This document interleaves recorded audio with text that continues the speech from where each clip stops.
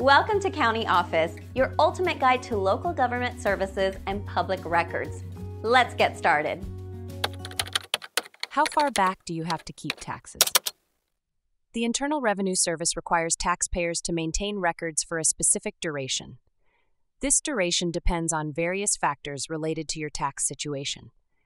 Generally, it is advisable to keep tax returns for at least 3 years.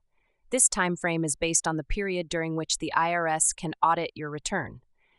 If you underreport your income by more than 25%, the IRS may extend this period to 6 years. In cases of fraud or failure to file a return, there is no statute of limitations. Therefore, the IRS can pursue these indefinitely. For individuals who have claimed a loss from worthless securities or a bad debt deduction, it is essential to keep records for 7 years. This ensures you have the necessary documentation if the IRS questions these claims.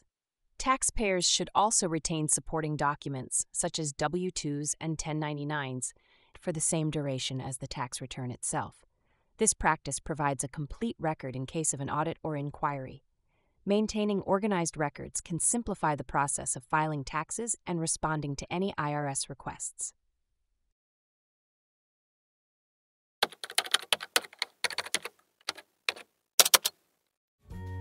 To learn more, check out these links, which you can click in the description below. And feel free to comment your questions. We're here to help. Thanks for tuning into our video. Please like and subscribe and leave a comment below. See you in the next video.